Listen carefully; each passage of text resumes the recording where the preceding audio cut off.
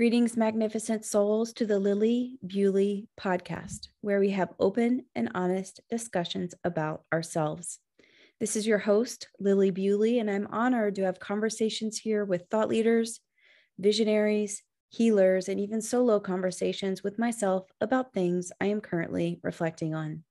This is a place where we break down, break away, and break through our emotional trauma, allowing ourselves to be healthy, be happy, and live a peaceful life. We are tired of being sick and tired. We are tired, but we are not giving up. We know that there is something magnificent inside of us.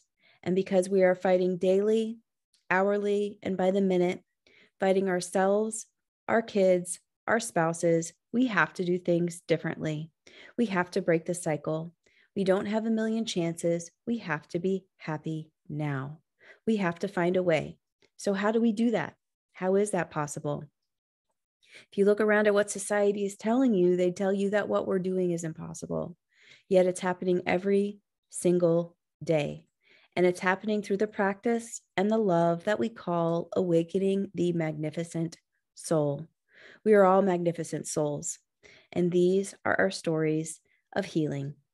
Today in episode 99, I welcome Anne Ribley to the show to chat about our true souls and nourishing worthiness. Don't forget to let me know your thoughts about this episode or anything you would like me to cover on future podcasts at epiphanyvault.com. Remember, it is a safe place and I would welcome the discussion. And also a request, if you are enjoying the show, please rate and share and review so we can get the word out, y'all, to more and more souls who want to heal. And on to the show today. My guest, Anne Ribley, is an accomplished writer, creative entrepreneur, business owner, screenwriter, cheerleader of the soul, and mom of 2 sons.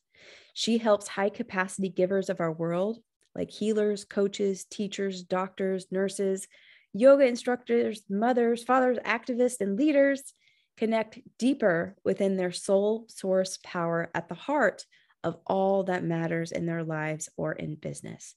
She is an author for the upcoming book, Soul Stamina, and I know you're going to enjoy this conversation today with Anne Ribley. All right, Anne, welcome to the show. I'm so excited to have this conversation with you today. Yes, I'm excited to be here with you, Lily. I just so respect all your work that you're doing and your whole voice in the world that's so needed. Oh, thank you. We've been friends for a while. It's been a while. We have known each other for a while, and I was pretty involved with your work. What was that? Maybe 5 or 6 years ago. It's been a minute. I know. I always tell everybody that it was a unique working relationship that we came together, and how after, when that expired, we were like, we still really like each other and we remained friends. And then we actually met in person, and it's all just wonderful. And the connection's been strong just from the get-go. Yeah, it really has. And I think, I don't think I've ever told you this, though. There's going to be a little bit of surprise here too. But I think that actually your work was a big introduction for me at the time. And my history, everybody that's listening mostly knows my history with my relationships and whatnot. But it was one of the first kind of entry points for me as far as like personal development work and personal growth work. And you've been in the game for so long. And it's just that's wonderful. Yeah. Great. It's great to have you here. Good to hear that, Lily. Yes. Yeah. Oh, good. So, well, then I'll share when it comes up, like where you're just who you were helped influence my work. Oh, wow. Okay. Yeah. Okay. We're just going to brag on each other the whole time. How about that? That sounds good. So, you focus on so many areas and you've been in the game for like a long time, for sure. How many years have you been in personal development, personal growth? Like you started writing when you were I always say, yeah, I started writing when I was 20 because I had a life and health lifestyle newspaper. But what I always say is that my work in transformational work began when I was 2, when I got run over by a riding lawnmower. And that is like, okay, now I have to be in the game of what does it mean to transform and accept life and what's happening. Wow. Yeah. Well, would you like to share that story? Because I was hoping that we would get into it at some point. And I know that we've talked about this before, about, Yeah. on this, when we've had our coffee dates, about using our voice and how important that our story is. And I would love to, to hear, like, where did this work begin for you? Yeah, well, I always say that it began when I was 2 and I was Mm-hmm. run over by a riding lawnmower in a home accident. And then after Mm. that, it led to eventually a bunch of corrective surgeries. And then from there, it ended up at a partial amputation by the time I was 13. And Wow. so of my leg that was injured. And, it consumed so much of my childhood of the accident that I felt like there was always this part of me that was just done with talking about it because I felt like it took up so much Mm. life space. And then I was at Brendan Burchard's Expert Academy.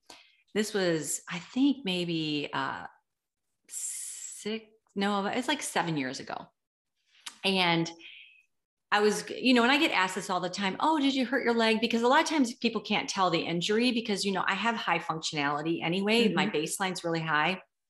And even like conventional medical doctors say that they don't know how I'm walking without being on heavy duty painkillers.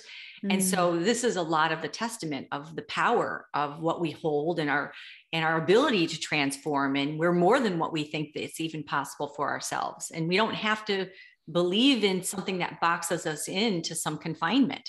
Well, Mm. anyway, with all of that, I just function as if this, I haven't been injured and it's not the story that defines me. Mm-hmm. And so I get asked this all the time. And especially since it was a childhood accident, it doesn't bother me when people ask. But the thing of it is when I say I was run over by a lawnmower, people they gasp. And I'm like, no, it's okay. It's okay. But Mm. I was going to the bathroom and someone said to me, we were waiting in line because there was a long line. And she said to me, oh, did you hurt your leg? And I said, oh, no. I said, I was, run over by a riding lawnmower. And then she felt like, oh, she started apologizing for asking me. And I'm like, no, it's okay. I Mm. said, no, it's fine. I have high functionality and my life is great. This is what I said to her. And then we left and, out of the bathroom and went on our way to the whole, convention conference that we were at. And then we ran into each other again in the bathrooms later. And this was several hours later. And she said to me, I haven't stopped thinking about Mm. what you said. It's so inspiring. And Mm. that's when it really hit me that, what I've overcome and the story that has happened to me, it can feel that way about that it's taken up a lot of my life, but it is part of my story and it is Mm. part of what I've overcome. And withholding that and not sharing that, I actually rob someone else of the gift of what that can give to them. And Wow. I know. So Yeah. this is where I'm definitely, I don't want to say quick to talk about it, but I'm just totally let's get into it. And because it is part of the story of where I've come from. It's not defined me, but it is Mm-hmm. part of the journey. And I think that's really important to Mm. own your journey, own your life. You don't have to run from it. Yes, 100%. We've talked about this too, like I said, offline, and it's like, I feel like it's a new level when you can really, like you're saying, like, just own who you are, own what's happened to you, own your like your resiliency and your strength and your worth. I know we're probably going to talk about worthiness today, and so it's just, yeah, incredible. Yeah. Thank you. Yeah. Mm, yeah.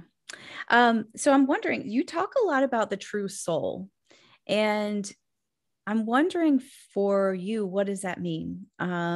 Because we talk here, like in this space, we talk about like higher self, we talk about aligned self, we talk, it depends on who I have on the podcast, or what's the kind of stuff that I'm rambling about.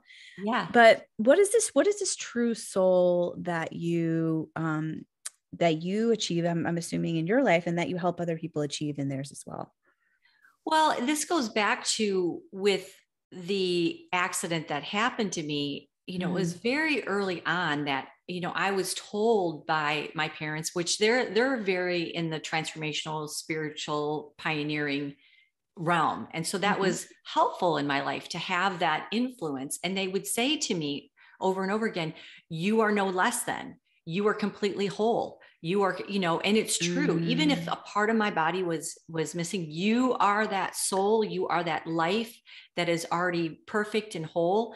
And being told that, from the accident, it's like, it's not something that I have to think about. It lives through me because it was never questionable to me that I was any less than because of my accident. I was never any less than because of maybe missing a piece of my physicality. And so with that, this is the part where I feel really strongly about what your true soul is, or what you are, is that we are a soul. We have a body, we have a mind, we have emotions, we have a persona, a personality, we have relationships. These are all extensions of an expression through our soul. And I think that a lot of times it gets talked to as if we have a soul. And that makes it like somewhere outside of our true essential self. And so that's what I like to refer to. It's the most truest part of you that is totally enough, complete, and full. And that's where all the stamina, resilience, fortitude, strength, courage can just come through and express through who each of all of us, who we all are. Oh, I love that. Go ahead. I was going to say, one of the things I like to give an analogy about is like, we're all like a beautiful diamond. A diamond is like, every single one is unique, and it emanates through the prison of light in all of its different facets. But things can collect on the diamond, and it can get dulled, what collects on it, like you ever clean a diamond, you're like, wow, this is so beautiful after you see it clean. It's just bringing it back to the essence that's already there. And that's what I'd like to think of, like all of us. And that's, some of the work that I do is teaching people how to do different releasing rituals and different ways to let go and surrender these things that we collect or that we're conditioned into. But they can cloud our expression. They can cloud that true essential self. But that stuff is not us. That stuff is not who we are. Yeah. Oh, so many things that you dropped in there. So many great diamonds. I love that, Lily. That's great. One of them, I really connected to that part that you're saying of like, it's not like you have a soul, like that distinction of it's not. And I talk about this too with like self-love. And, I have, projects about self-love, and it's not just something you go pick up at the grocery store, like it's not something that you can just go shopping online for, or just, what have you. It's like, I don't know. It feels like to me, and I posted about this today too. It's like coming home. It's like home, self, full. Yeah. So much good stuff.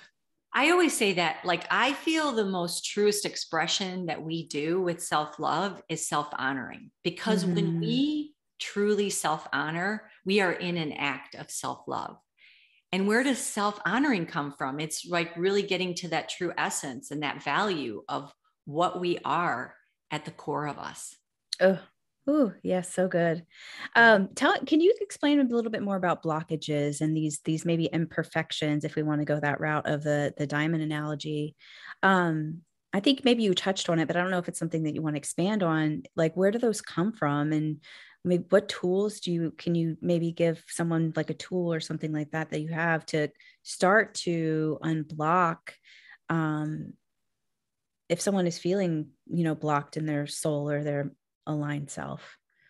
Yeah, or they're what I'd like to call, like, one of the expressions of the body of their life, whether it be mental, whether it be emotional, whether it be in the whole, like I call the character. That's the more of the persona of what shapes of who we are. It still is not that total essence of who we are. It actually can be changed and more into like alignment, that it matches, where we feel that through true expression of who we are coming through. So one of the ways that I teach people on how to get unblocked is I teach it through the rhythm of nature and through the cycles of nature, because our bodies are nature. Like, we are comprised of nature. And so one of the ways that I do is teaching rituals. I mean, I always say that the quickest way to change a habit is to change the ritual and habits will follow it. So I'm really big on teaching people how to do empowering rituals, on how to do things that can help us release, can help us shape new ways of being that are aligned. You know, even how we begin and start our day. I always say, if you want to change your life or change your day, you start with changing your day. Just look at how you're bookending it. What's your ritual in the morning? What's your ritual at the end of the night? And then I also have been teaching around, you know, I have a global community around the world where I've been teaching how to do a full moon ritual of release at the time of the full moon, because that's when the light is shining on the dark. So it's a great time to really tune in and check in naturally with the cycles of nature. You know, what needs to be unblocked, what needs to be released. I mean, there's a lot of tools, but this is just one way that I teach people, because I think the more we can sit and just really honor ourselves, we can allow ourselves to begin to heal and transform what does feel heavy, what we know are those burdens we want to lay down and release. Yeah. Yes. And I can attest to the power of your rituals. You've been, like I said, it's been a really big part of my life for the last, like I said, 6 or 7 years. So it is. And I do agree. I was actually talking to somebody about this today about and I don't know if you want to go this way, but for me, I've realized those bookends are more of my internal, masculine, I guess you could say. So it allows me to be in my feminine through the rest of the day and just to flow and be in, we'll talk about probably inspiration, but just to be inspired and creative and all of this stuff. And so, yeah, the power of ritual, in ceremony is super important. Yeah, I also, we can get into talking about inspiration, but talking about tools. One of the things that I talk about is the 4 essential elements of manifesting and anything that we want to create. But these are tools to change our lives. And this is what you're talking about with inspiration, is that I always talk about this. The 4 essential elements are the if-as model. So if we are going to create something new in our life, we're going to, we hear this, act as if, or if as it's going to be. So I take the I is our inspiration, what puts us in the spirit of ourselves. That's our fire element. And then next is the air element, is the F for the if as. It's our focus. What's that frequency? How are we focusing? And what is that faith that we have within ourselves, within the world? And sometimes it even requires us to take a leap of faith. So that's foundational, and that's the air element. It's as essential as the breath of air that we need. It really gives life. It gives life to the inspiration, because it fans the flames of the fire. And then the third element is our abilities, our actions, which is water, which is nourishing. Our abilities, our actions. And whenever we need to have a growing edge or grow something new, we always have new abilities and new actions that we need to be bringing about. And so the last one is the earth element. That's the S, that's the structure. And that's where rituals sit. That's that is some of the masculine energy. That's where we plant it. That's where the rituals sit. That's the structure. How are we holding this together? How are we putting this in the earth element? So I always say, look to those 4 elements, and you'll see, what do you need to bring more attention to? Is it your focus? Is it your faith? Is it that frequency, that you need to bring the air element to? Or is it the water? Do you need to be nourishing and watering new abilities inside yourself? Or do you not have structure? That's the earth element. Ooh, wow. That's a lot of gold right there that you just dropped. Yeah, it's all of this is in my my upcoming book, Soul Stamina. Oh, good. Yay. Yeah. Do you have a release date or anything like that right now? Well, not yet, because I'm working on a book proposal, and I'm going to get a traditional publishing deal. So yay. There's a few steps that are taking place right now for that. Okay. Put me in the founder circle, please. For sure. For sure. So that was great. again, recently with my healing, a lot of the elements come into play for me and I didn't even know it, and I love how you connect just like you're saying through nature, like not only with the moon, but also all these different elements. And so this process, if as, right? Yeah, you can go if as or as if. It's still the same. It works like a circle. Gotcha. Okay, cool. Yeah. Ooh, I love that. So you mentioned that it's tied to manifesting. So I think that's a good segue to talk about manifesting, because it's really something that we have never talked about offline. Yeah. And I would just love to kind of open up that conversation about manifesting. How does that process help with manifesting? What is manifesting to you? All of that. Yeah, manifesting is really, we are all manifesting. Mm. We look around and the life that we are contributing our energy towards and co-creating with is manifesting the life, manifesting the life that we're living right now. Mm-hmm. And so the idea is, okay, how can I get intentional with what I want to be co-creating, what I want to be creating, what I want to be manifesting? What do I want to be bringing forth? And that's why I always say the I, like in those elements, that's getting intentional. That's the I, is the intention with our inspiration, because that's the easiest way to manifest, is when we're in alignment with the spirit of us, because inspiration is in the spirit mm-hmm. of who we really are, what mm-hmm. we really have to offer. And we all know when we are trying to manifest something that we don't feel that energy, that's that life energy. That's that fire energy. That's that, that electricity of what's inside of us coming mm-hmm. through us. And we don't feel it. It's hard. It's depleting. And it's much harder to create and manifest from that place because it's not real. Mm-hmm. So I always say that, that inspiration is our guide, because we're wired to be inspired. Like our physiology is set up so that when we're inspired, all the feel-good chemicals begin to fire up, begin to help us, take us to where we need to go. So let's say let's say we were hungry and we needed to, co-create or manifest or get to this place that we knew a meal was going to be at, and it's 30 minutes away. Well, if we know, okay, it's going to be 30 minutes and we put our focus that way, okay, we're only 30 minutes away, we would start to get energy to be inspired to get there if we were hungry. That's just, mm-hmm. I'm giving that as an example, mm-hmm. because we would know, okay, that's the direction we're going. And all the feel-good chemicals would help support us to get there, because we'd be inspired. I'm going to get this nice, warm, great meal in 30 minutes. And I'm so hungry. And so the idea is getting into that intentional inspiration of who we are. That begins the first element to make it easy. Mm. So I always say, look to the 4 elements. That's what you can start to see. Where are you having struggles with what you're manifesting? Because maybe you aren't inspired at all with what you're trying to create. Mm. Maybe you don't have structure. Maybe you have the inspiration. I always tell people too, is that when we reach the area where it's our abilities, that's the A, that's the water. We got to nourish new abilities. We got to bring new things forward from ourselves, new actions. That's where fear can set in. And that's where we can say, oh, I'm scared. And then we go back to, and we don't plug it into a structure to keep ourselves going on consistency and momentum.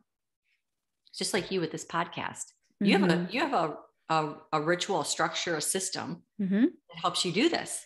Yeah, 100%. And if you could be inspired, you can have all this focus to want to do it and all these abilities to do it and actions. But if you were not consistent in some sort of structure, it would make it hard to get the momentum of that manifesting going for yourself. Mm. Just in that example. I mean, it's like we could apply that to any example in our life.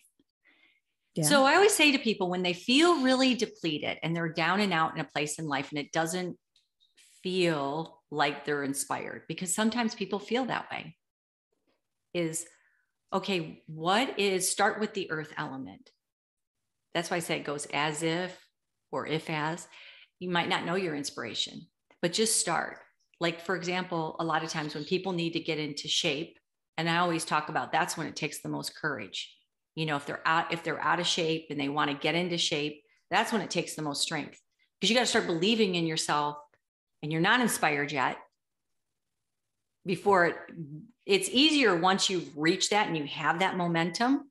Mm-hmm. It's like, oh, wow, look at how great you are. It's like, no, the real great person showed up day one. Have the courage to believe in this beforehand.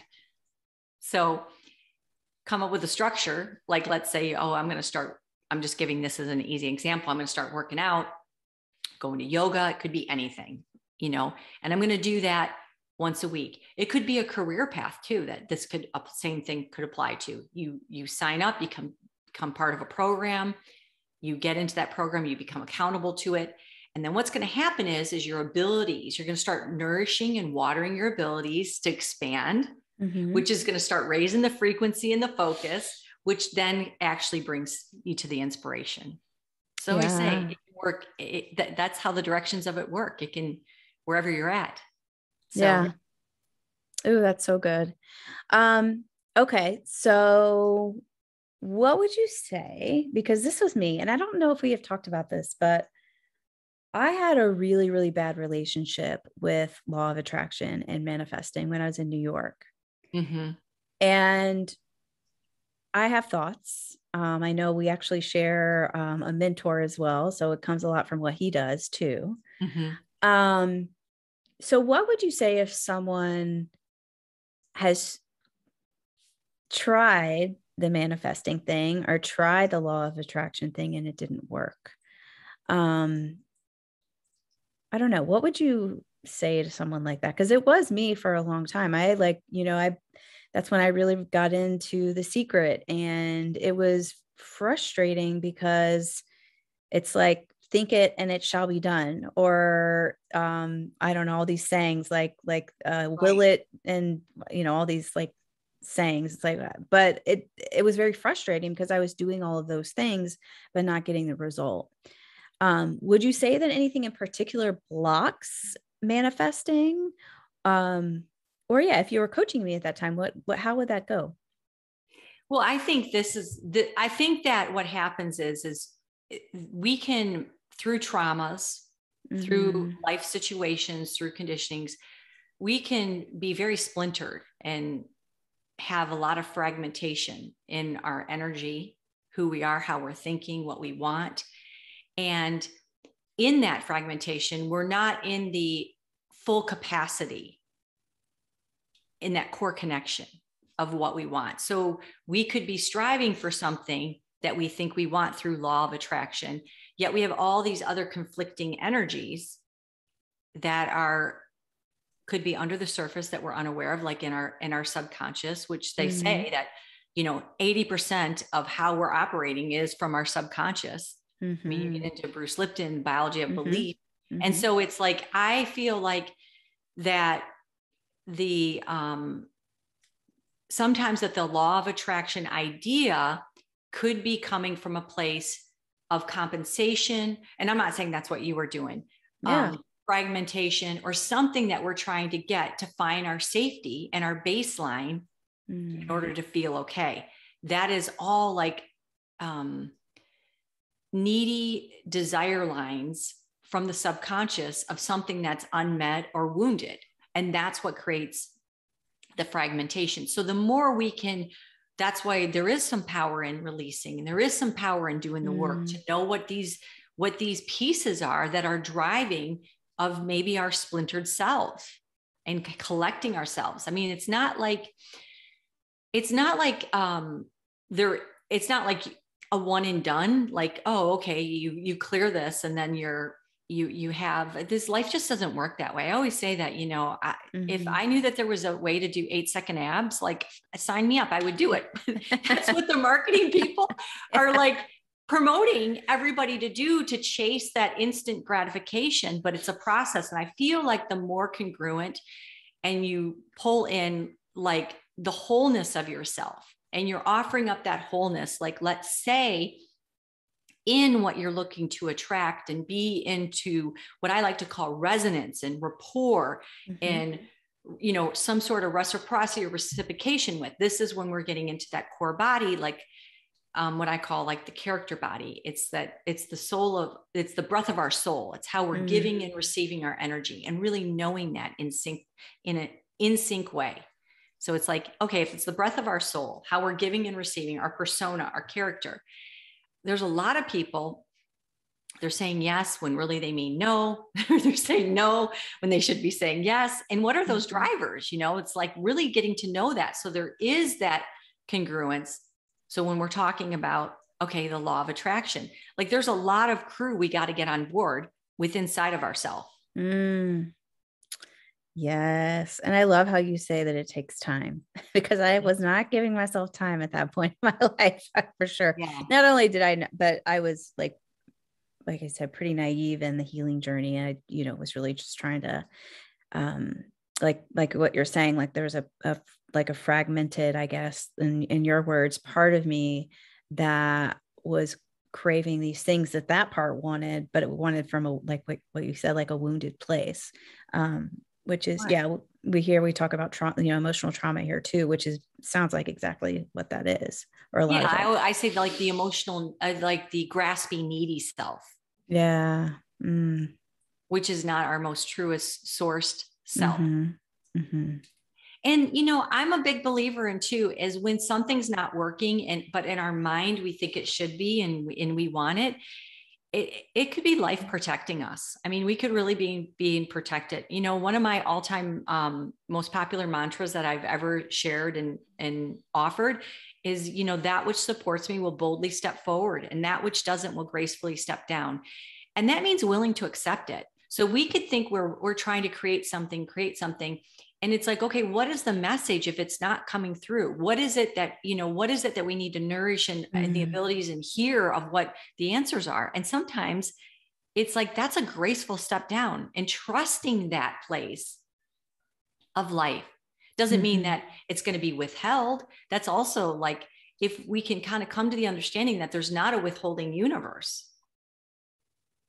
that we're just getting to get into alignment. We're going to trust the flow of what's meant for us and create very from that true. Place.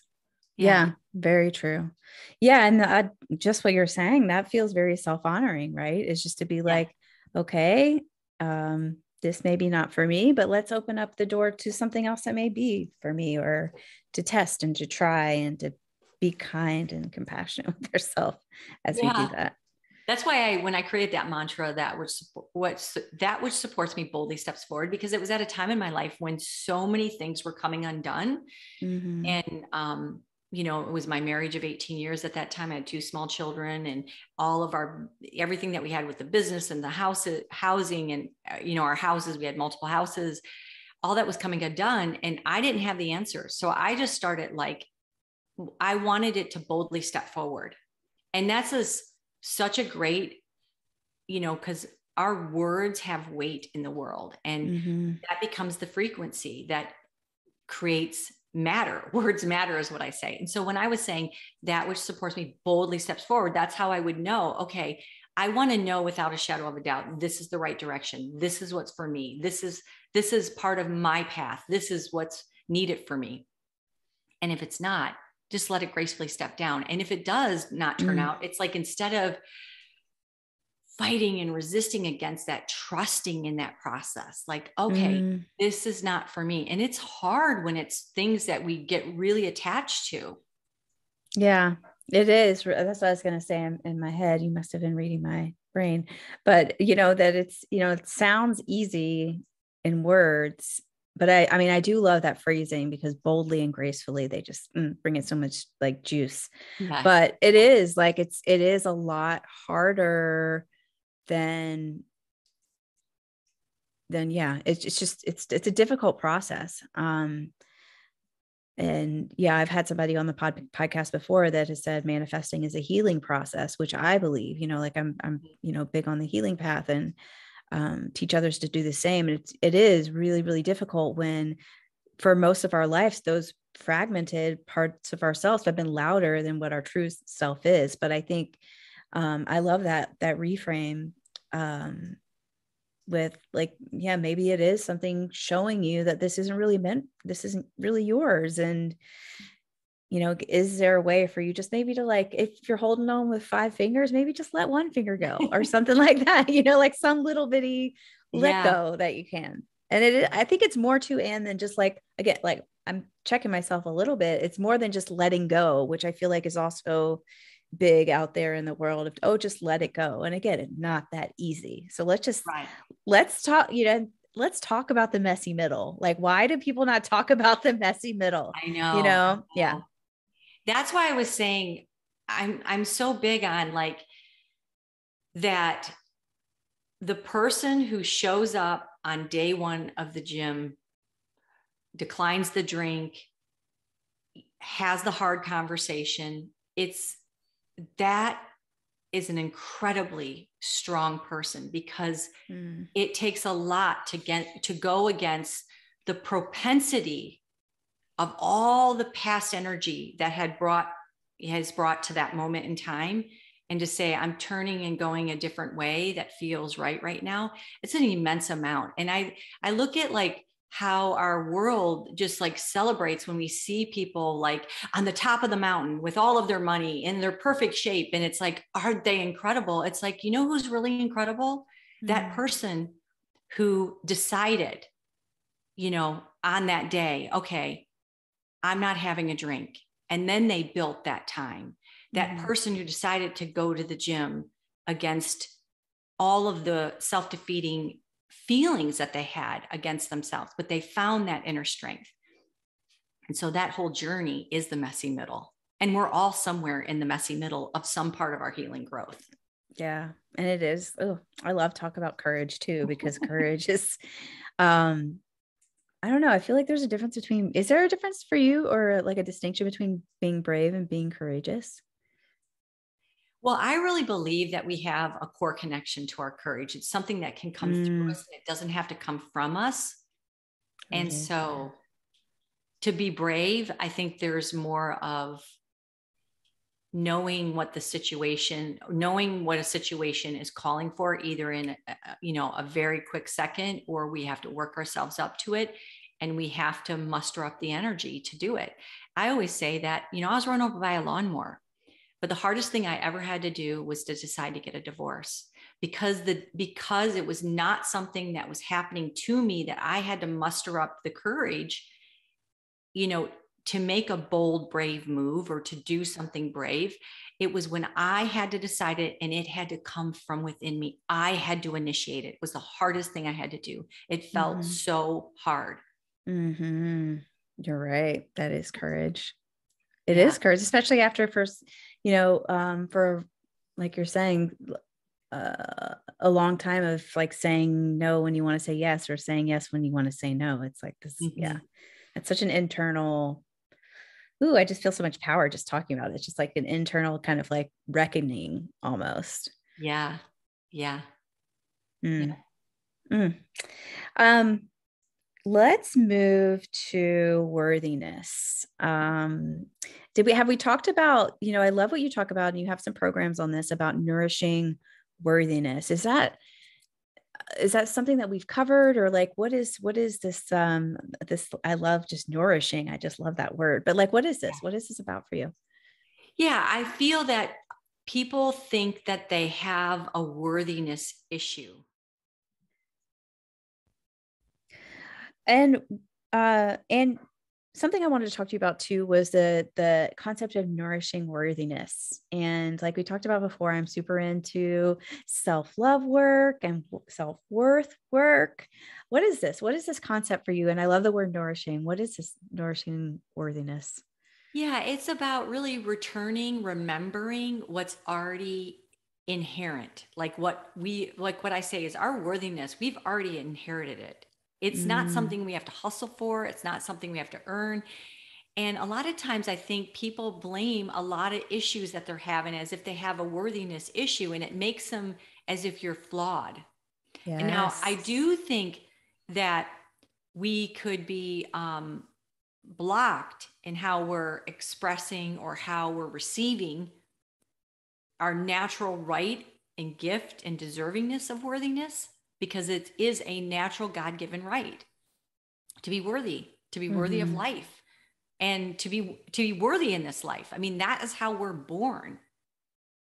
And I think that it gets clouded, gets conditioned. It's very insidious, that the way it works, even in the whole marketing and culturally is that this feeling of that we're not enough and that Yes. we need something in order to be worthy or complete. And it can be so slowly. It's a very systemic poisoning is what I'll call it, because that's what it is, because it's taking away from the well-being that already exists. If you look at how a newborn comes into the world, they are worthy to be alive. They're worthy to express, to have their needs met, to set themselves up to thrive. Yes. Yes. Yes. Yes. All of that. Yeah. So worthiness, I feel, is like a remembering. It's a reconnecting to something that's already there. So Mm. that's why I'm launching a 21-day nourishing worthiness experience where you're using mantras and the power of these 4 essential elements I talked about to really nourish that natural, inherent, innate expression that's already available to us, that's already there, and have that become like, imagine, like if we just spent 21 days, I mean, we could, there's a lot more we could do, but just giving that attention. I always say that our attention is our superpower. Mm-hmm. You know, wherever we're putting our attention, that is what's going to be fueling the intentions of what we are creating and what we're giving and receiving in our world.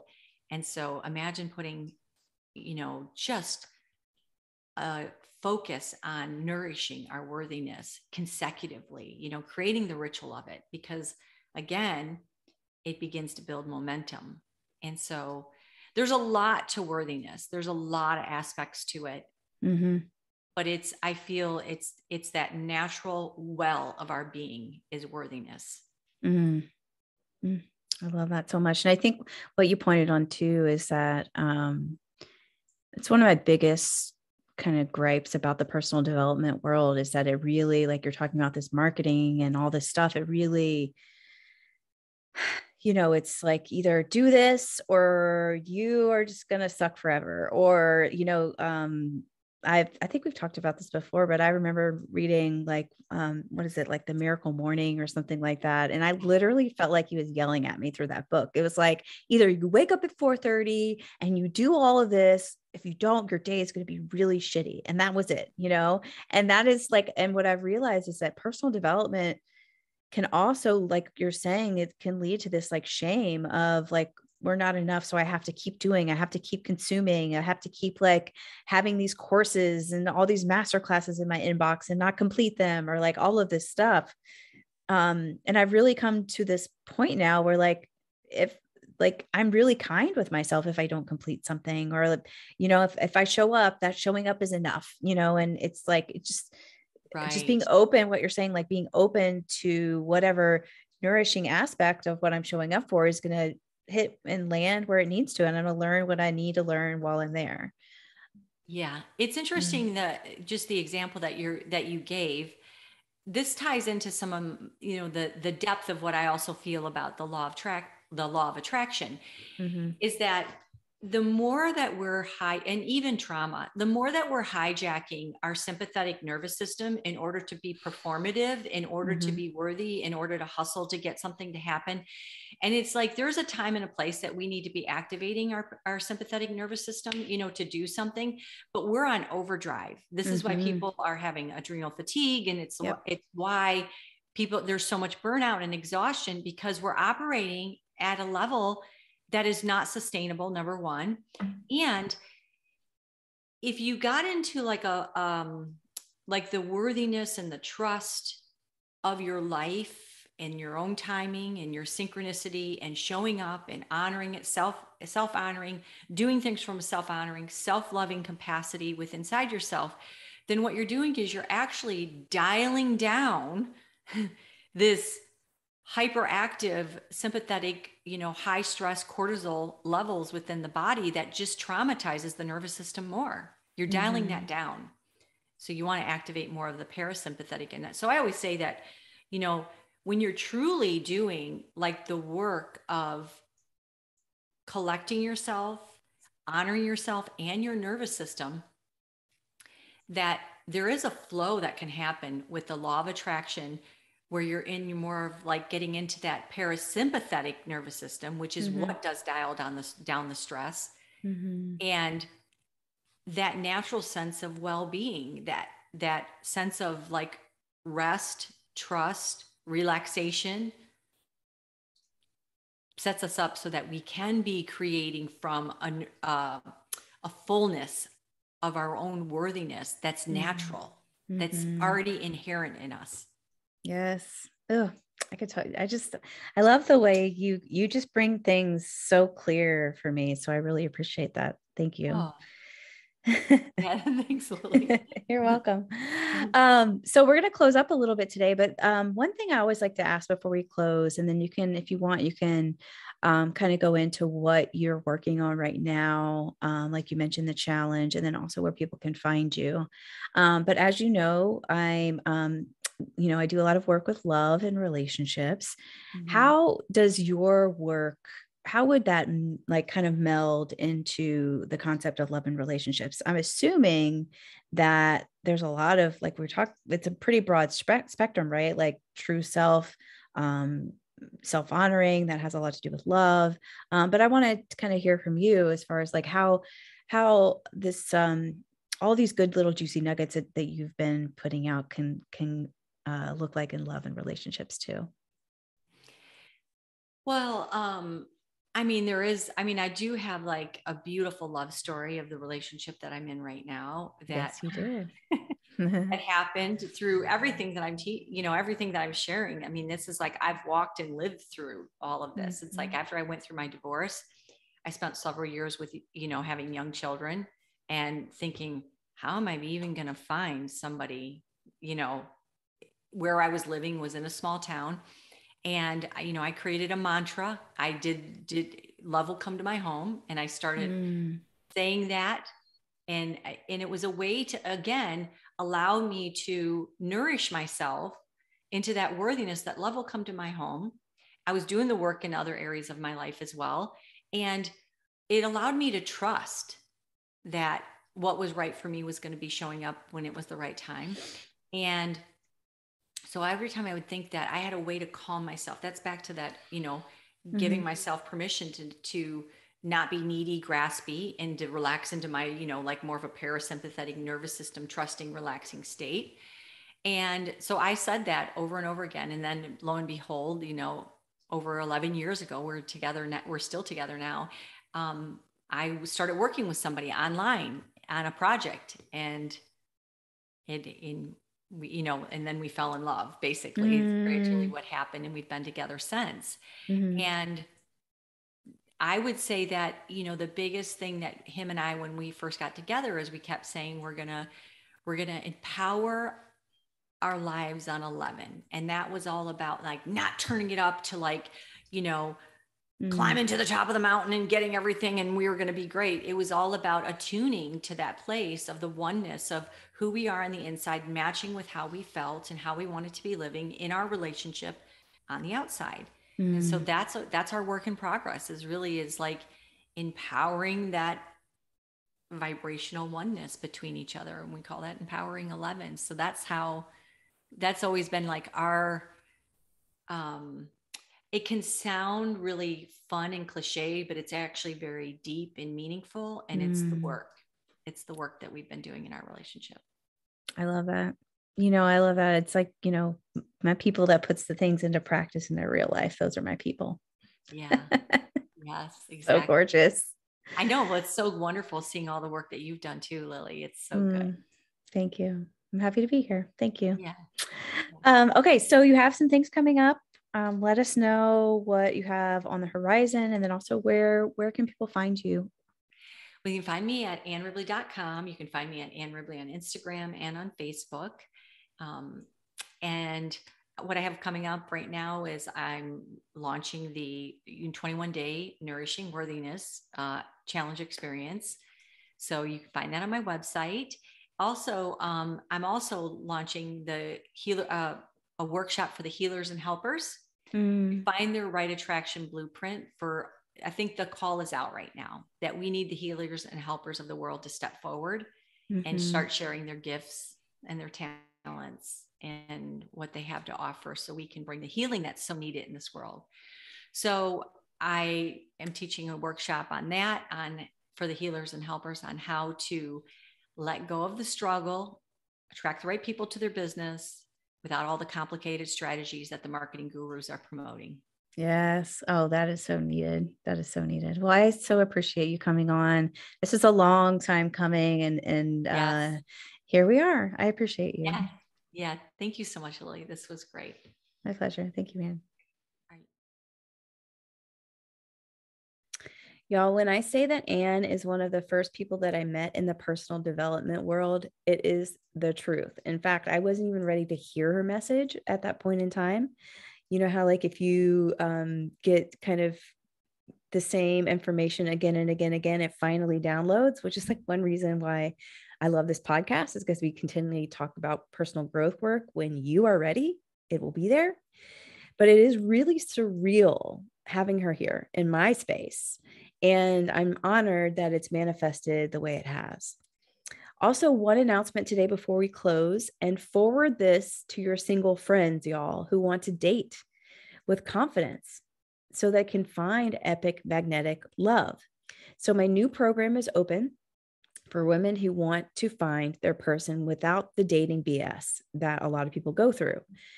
This is for people who want to call in not normal love, but extraordinary love. It's the method and the process that I have used to make dating effortless and having high quality options instead of wading through the not so great quantity that is out there. And the link to all of this info, including the step 1 of the process, which is selecting a time for a quick 10-minute hello call with me. It's all in the show notes, all the information.